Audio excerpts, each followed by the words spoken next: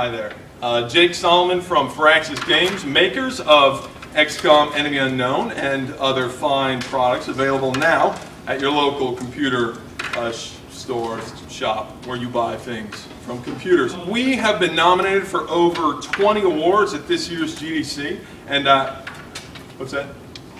Not 20. They don't even have 20? 2? Really?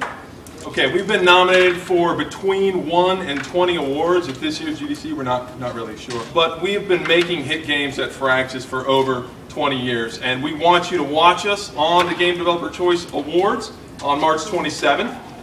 And you know, we're not going to stoop to any sort of played out pandering ploy to get your votes because we believe XCOM stands well enough on its own. Then do the Harlem